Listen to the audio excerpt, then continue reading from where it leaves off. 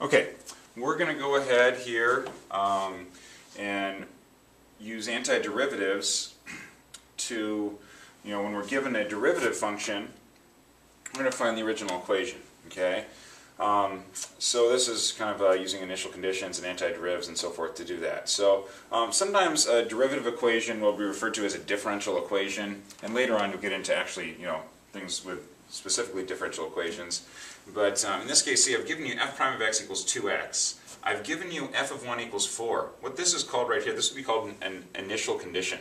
It's giving you a point that is on the original function, or the solution to the differential equation. That's another way of saying the original function.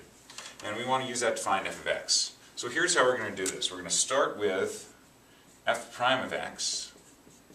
And what I'm going to do, I'm going to go ahead and I want to get from f prime of x to f of x. So how I'm going to do that is I'm going to take the antiderivative of both sides. Because the antiderivative of f prime is just f.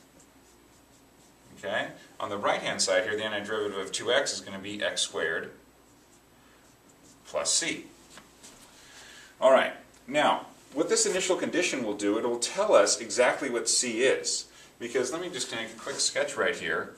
F of x equals x squared, that's just a parabola. Okay, and it happens, it has the center of the parabola is at 0. The plus c, all that would do is shift it up or down. So if c were 0, it would be right here, and if c was a positive number, it would be up here somewhere. If c was a negative number, it might be down here somewhere. Well, what the initial condition will do is tell us exactly which one of those it is, so we'll know exactly what c is. So to use that, we take 1, we plug it in for x, because this is telling us that f of 1 equals 4. So when x is 1, the function equals 4. So we take 1, we plug it in for x, and the function should equal 4 when we do that. So we're going to set it equal to 4, and we're going to plug 1 in for x, so it'll just be 1 squared, so there's just 1. And then to find c, I just subtract 1 from both sides, and I get that c is equal to 3. Alright, so now I can just go ahead and plug 3 back in for c, and I have what f of x is. Okay? Yeah, so this right here would be called the particular solution to a differential equation. This would be the general solution to the differential equation since, it could represent one of many different graphs. This one is one specific graph, so this would be the particular solution.